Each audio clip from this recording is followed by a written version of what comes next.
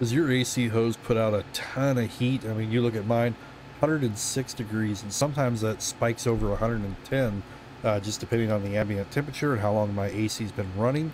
So definitely got a remedy for that. So I decided to go ahead and give one of these insulators a try for the hoses. It is up to 6 inches diameter, it says. This is a universal fit. It's actually quite a bit thicker than what I was thinking. It is 60 inches long. It should fit most hoses out there.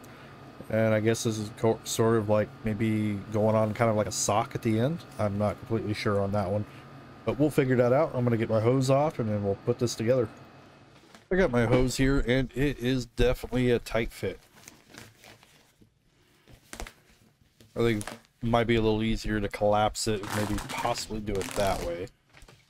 Yeah, that's what I'm going to do. I'm going to collapse it and then try to stick it in there and then try to pull it out from the other end. Alright, let's see if this works here. So definitely will hold in place snugly.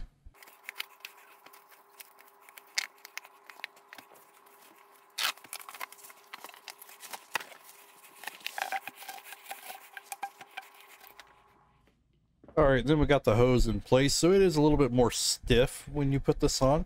So you will have to kind of maneuver just a little bit. If you have your AC more of like a straight shot, it's definitely going to be just a little bit easier compared to like my curve.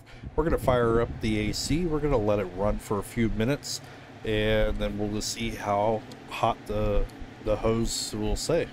I have a little clock or temperature clock here, so 10:10. That way you kind of see how many minutes have progressed, and we'll be back.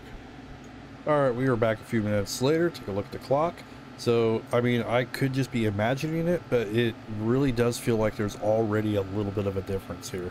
Not major, but a little bit. So let's go ahead and check it.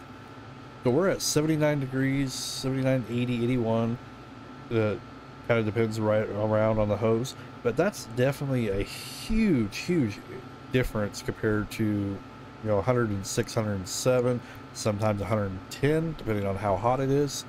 So yeah, these insulators really do make a big difference. I definitely need to get a couple more for my other portable AC, so I could definitely recommend picking one of these up. It definitely makes it a lot more efficient.